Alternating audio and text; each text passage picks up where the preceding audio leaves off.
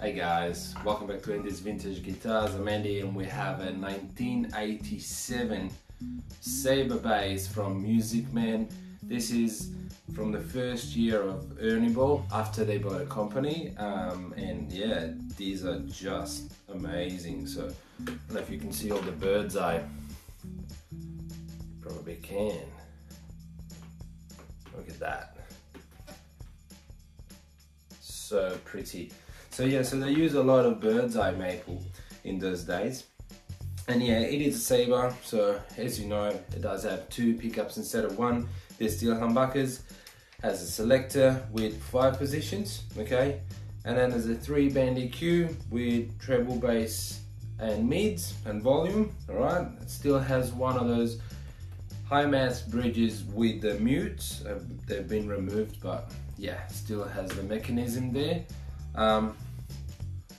4 screws, and the rest is just the same as your Stingray from the same era. So yeah, these are actually very rare. So as far as I know, they only made a few dozens each year from 85 since Ernie Ball took over till 1991, I believe. So there's really few hundreds of these, not too many. So they're rare, and price wise, I think they're still very cheap compared to the Stingrays, which have, you know, skyrocketed. So yeah, that's it. Let's give it a play.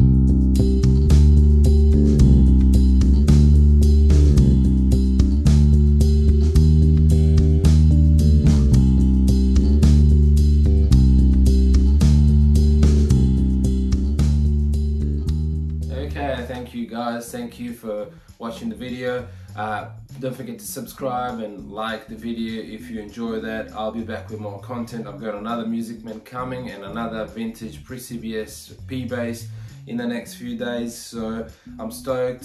Thank you so much, thank you for your support, and I'll see you very soon.